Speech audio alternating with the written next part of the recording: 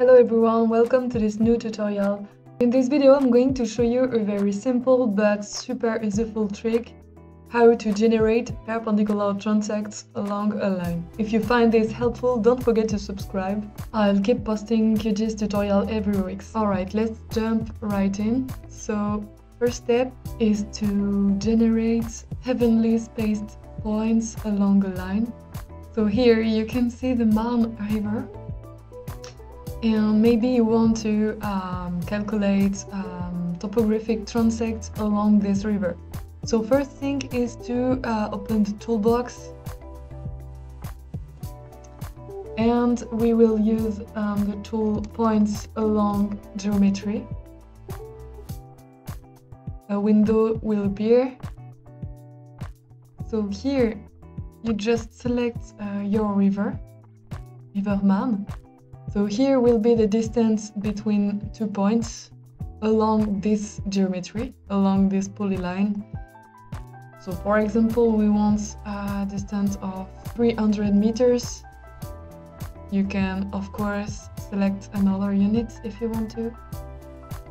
And we will create interpolated points.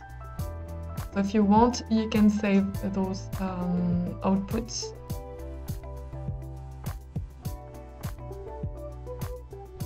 Okay, and we can run the process.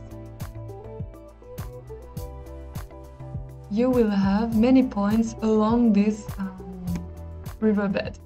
So if we open the attribute table, you will see that each point have an azimuth.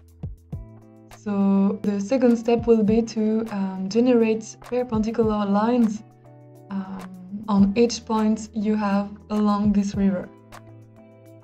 So you right click and go to properties. Here you click on this icon and you choose geometry generator.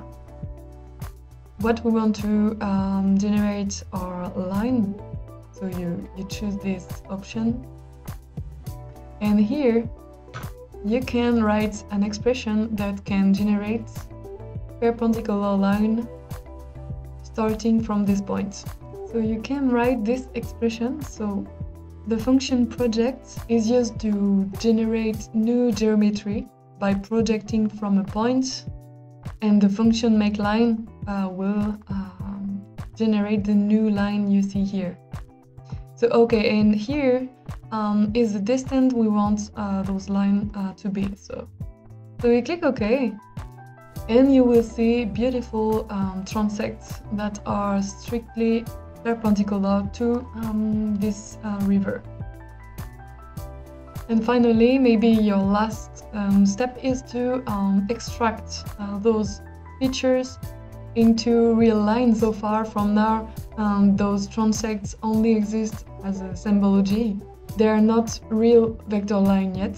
So to convert them into real line, we will go to the toolbox and we will use geometry by expression. Alright, you see this vector geometry tool. You choose your points, and the output geometry type will be line. And here you can set the geometry expression you had in your properties. Oops. Alright, so here you can copy and paste your geometry expression here, so that this tool will export all the transects calculated by this expression. You can save your file wherever you want.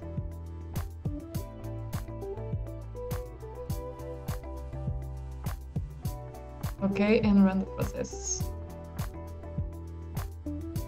You have your transects as a real vector line here. In the next video, I will show you how to create topographic transects to analyze riverbeds in detail using powerful QGIS tools. So stay tuned and thank you for watching.